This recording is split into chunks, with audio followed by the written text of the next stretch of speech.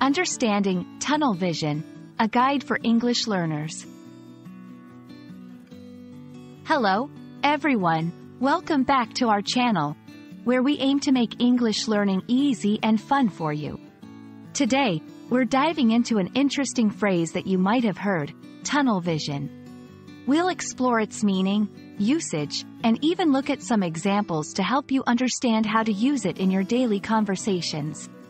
So, let's get started. Tunnel vision refers to a situation where someone is so focused on one thing that they are unaware of anything else around them.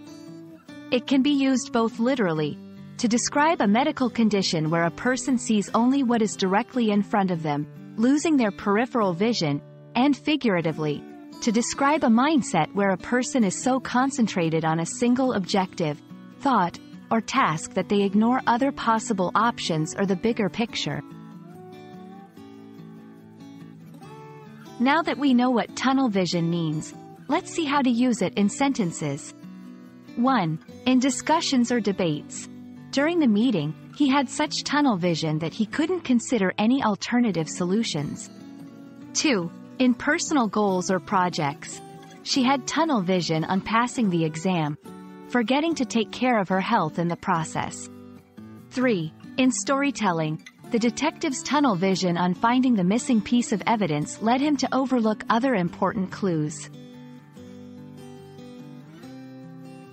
Understanding the concept of tunnel vision is important not just for language learning but also for personal development. Being aware of it can help us expand our perspective, encourage ourselves to look at the bigger picture and consider other viewpoints. Improve decision-making. By acknowledging different factors and possible outcomes, we can make more informed decisions. Balance focus and awareness. While focus is important, maintaining a balance and being aware of our surroundings can lead to better overall success and well-being.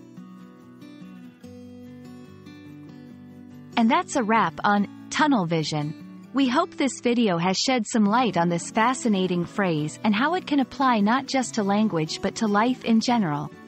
Remember, it's important to stay focused, but equally vital to keep an open mind and be aware of the world around you. Thanks for watching, and we'll see you in our next video. Keep learning, and keep growing.